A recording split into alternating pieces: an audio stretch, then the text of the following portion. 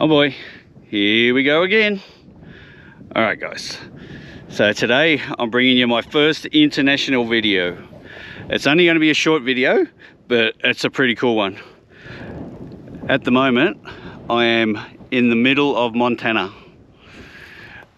Look at this, just in the middle of Montana, right out in the middle of absolutely nowhere. And the reason why I'm here is because of this place.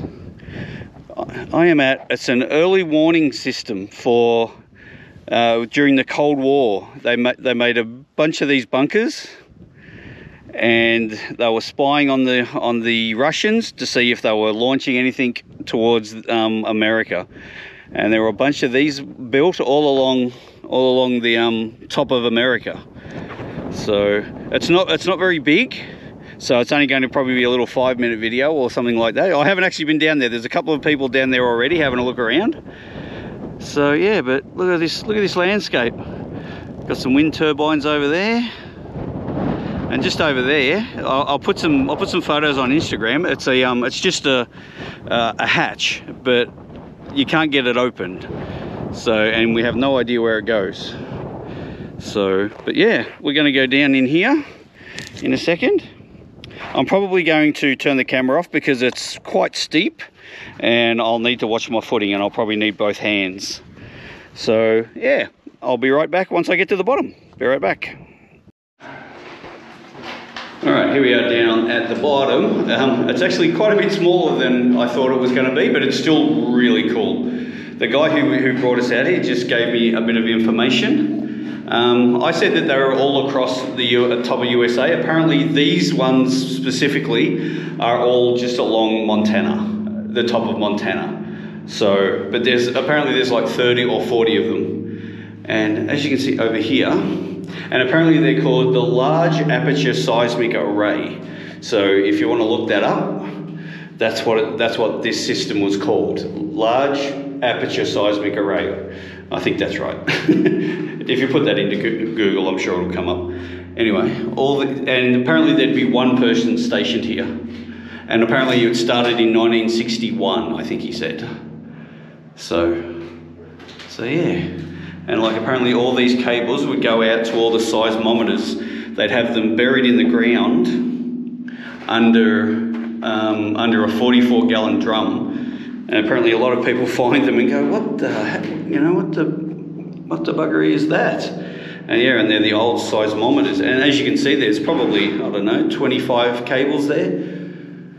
So, and then that would come in here, they would process the data, and then it would get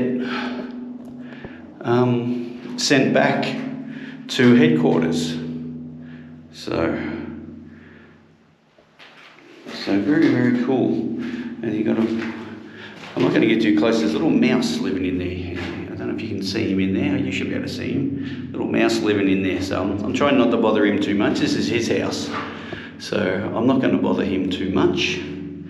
But as you can see, most of the equipment's still here. There's probably a few little bits and pieces gone, but most of the equipment's still here because they wouldn't need a lot. Like obviously over here, where all the that equipment, they wouldn't keep that there.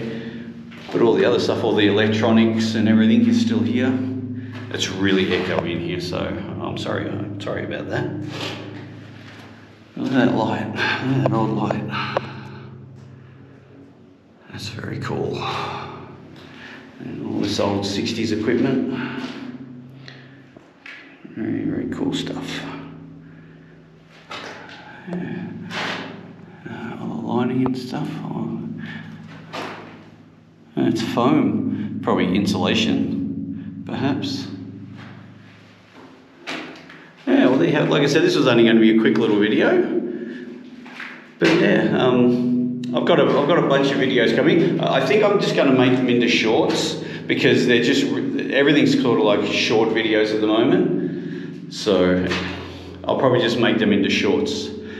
And yeah, so that's the view back up into the Montana land. Actually, we'll come back up Up and out. And I'll quickly take you over to this other one, and so you can have a quick look over here.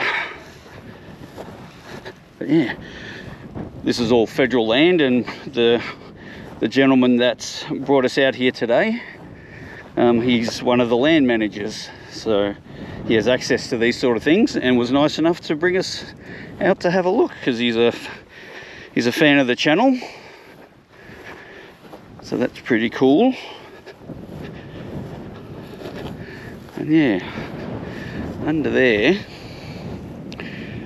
yeah, it's very flimsy, so I can't show you. But like I said, underneath it, it's just like a submarine hatch, but it's welded. Well, maybe not welded, but it's so corroded that you can't. It'd probably never come open again without some serious work done. Sorry about the wind. Anyway, guys, all right, that's going to do it for this little video, little 5-minute video.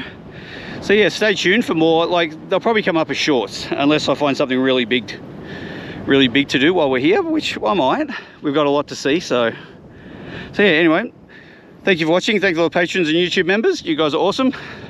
The wind is howling here, so I'm gonna get out of here. So thanks for watching. See you in the next video. Bye.